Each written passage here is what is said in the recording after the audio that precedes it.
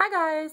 So there's a couple things I want to talk to you about today, and I apologize for my appearance because I'm having a lazy Tuesday. I didn't have to go into the office. I'm working from home, so I didn't bother to put on makeup or, real clothes. I'm hanging out in my sweatpants.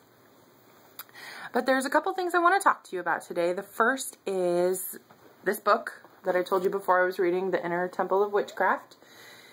And I don't know if anybody else is reading this book, but I actually am not that far. I've read the first 4 chapters, and so I haven't even gotten to lesson 1 yet, which is the magical mind.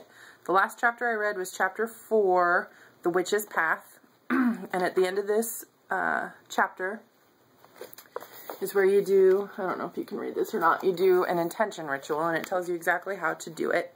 And basically what this does is expresses your intentions to study the path for a year and a day, and then at the end of the year and the day, that is when you do your initiation ritual and actually dedicate yourself, if that is what you choose after a year of study.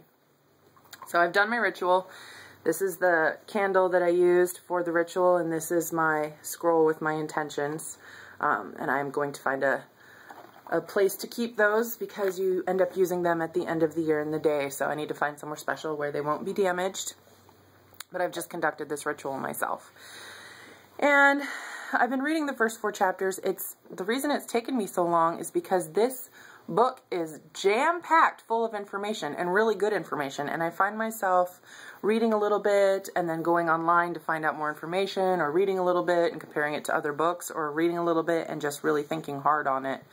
And it's very interesting. I'm wondering if any of you are reading this book at this time, because I think it would be really cool to have someone maybe who's going through this at the same time, and we can kind of do the lessons maybe within a similar time frame and discuss them back and forth. Or if you've already studied this book and you have some good insights, then maybe we can talk a little bit. So if you are doing this, please comment or do a video response, or even like my Facebook page, because I would love to get like a little back and forth going, because I think this is a really, really interesting book.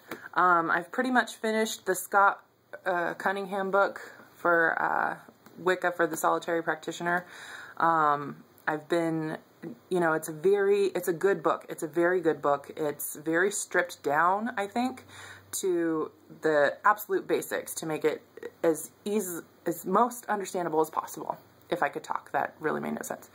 But the book, it's very good for beginners. It's a good, like, dip your toes in the water introductory.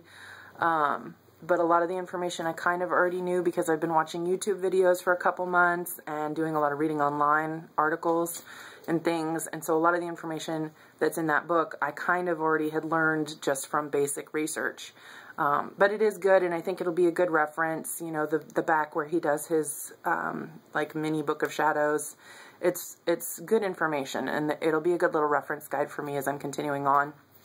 But I think that this particular book right here, it's just going to be phenomenal from what I've read in the first 4 chapters. And like I said, it's not very far. I'm, I think, maybe 70 pages into it, and it's jam-packed. So I'm really enjoying this book, and yeah, I would love to get a conversation going on with anybody else who's reading this book or interested in reading this book, or who has read this book and has things to say. So, like I said, get in touch with me on YouTube or on Facebook. I'd love to talk about it with you. The second thing I wanted to talk about now is something I read, because I was reading this morning. That's why I've done the intention ritual and whatnot. But I was reading in here, and I've read it in a lot of the stuff that I've been reading online and seen it in the videos. But it talks about the earth being alive, not just this thing that we live on and things that live on the earth are alive, but that witches and Wiccans and pagans in general, we see the earth as a living thing, and everything is connected. We're, kind of like a cell. If you took, biology 101 or whatever in high school or college, even in middle school, I think they do nowadays. But it's like a cell, and we're all part of the little parts that make up the cell, the living organisms. So I thought it was an interesting way to look at it. That's one of the things I love about paganism, is that you can connect the spiritual and the magical with the science of it all. And it really flows together well and makes sense. But the reason I bring this up, and I'm about to let my nerd flag fly, is because I remember a few years ago when that movie Avatar came out. And it was like the blockbuster of the summer, and it was set to be the highest grossing movie of all time, and it was just this huge obsession for people. And I remember reading these articles about people who would come out of the movie theater feeling depressed and suicidal because they longed for the beauty of Pandora, and they thought that there was nothing in this world that was like Pandora. And it was the ultimate utopia, and it made them feel, I couldn't believe it made people feel suicidal. And there was all these articles about how people were depressed because our world seemed gray and everything seemed meaningless after seeing the beauty of the animals and the people and the interconnectedness of the planet Pandora. And I just thought to myself, these people are Looney Tunes. And I don't mean that disrespectfully. But I mean that in the fact that, you know, that can be our world. Obviously, we don't have the same animals and plants and things, but, and I especially think that pagans see this, because you see the interconnectiveness of everything. You know, we could live as one with nature if we wanted to. You know, humans are depleting the world's resources.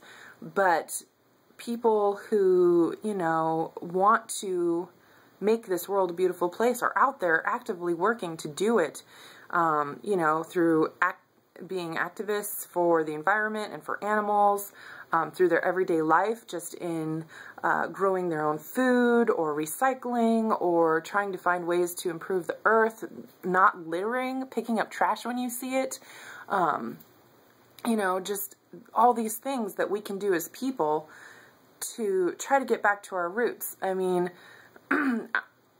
I think it's really interesting, and I don't know why it just kind of jumped into my head that I suddenly remembered all these things that I had seen in the news and online about this movie, but I just think it's interesting that people long for this ideal, but they are not doing anything for it, you know. And part of it is our own human nature. I mean, in the world of Pandora, you sleep on the ground or in a tree, and you hunt animals with your own bare hands, and you eat what you catch, and we're so used to our cushy houses and our sleeping in our warm beds and going to the grocery store, which is where the food comes from. And you know, we want these things, but we don't want to do the work to get them. So I think it's just interesting that these people were suicidal. And I haven't done a lot of research, but I haven't really seen any articles where these people who were trying to cope with this avatar depression went out and actually did something with their lives to try to reach this goal or this utopia.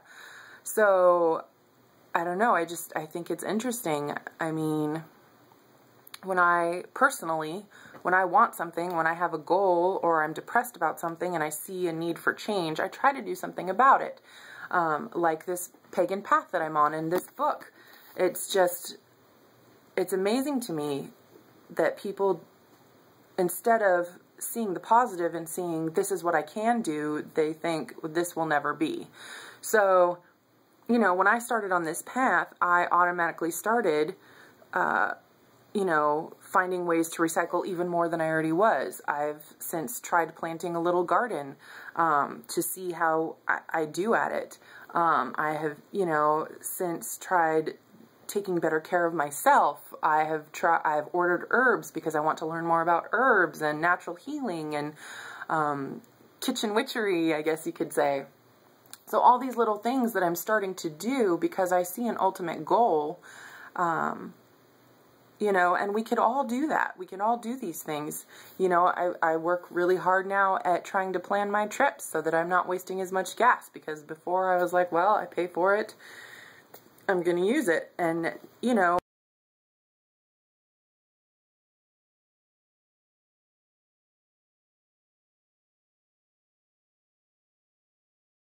conclusion.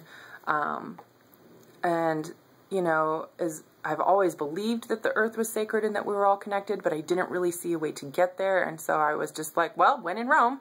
And now I am trying to take more personal responsibility, because I think now more than ever that our lives are shaped the way we create them, that everything is done by our own choices, you know, and how we react to certain things. So I thought that was very interesting. I thought it was an interesting correlation. And I kind of wonder what your guys' thoughts are. If you remember reading those articles about the Avatar depression and how people were, you know, just completely down and out, and even to the point of suicide because they didn't understand the meaning of life anymore and what their purpose was. When they saw this beautiful interconnectedness, when we can go outside and take off our shoes and bask in the sunshine and wiggle our toes in the grass, and we can feel the interconnectedness, we can feel that connection between the environment and ourselves and spirit, and it's a beautiful thing. And you may not always know what it is, but you can feel it. And it was interesting to me that people forgot it or got away from it to the point that they wanted to die. Maybe they thought they would die and be reincarnated in a place that was more to their liking. I don't know how committing suicide brings you to utopia. Personally, I think these are people, again, who aren't willing to do the work to get to what they want. And I think that follows along a lot with the pagan belief system. Oh gosh, I can't believe this. This is already a 12-minute video, so I'm sorry for dragging this out so long. But, you know, with the pagan belief system, it's like, as from what I understand of reincarnation and kind of my own beliefs, you know, our soul or our spirit designs a plan for us, and when we're born, we're supposed to try to attain the goal of that plan. But you have to put in the work. You aren't just born into whatever you want to be born into.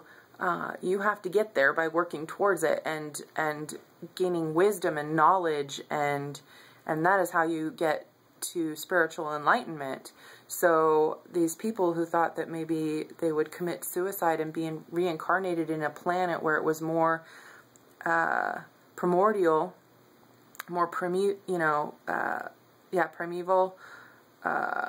where they, you know, were more in tune with the planet. I don't know. Maybe, but I don't see that happening. I think that that was kind of their spirit giving up, and maybe, you know, saying, I'm too far away from the plan that I had, and I don't know how to get back to it. I don't know. Just a thought. So I'm interested to see what your thoughts are, and now you know I'm a big old nerd and a movie buff, and yeah, but I would love to get your insights and your thoughts, so please comment, or video responses would be very welcome. I would love to hear from you guys, and blessed be.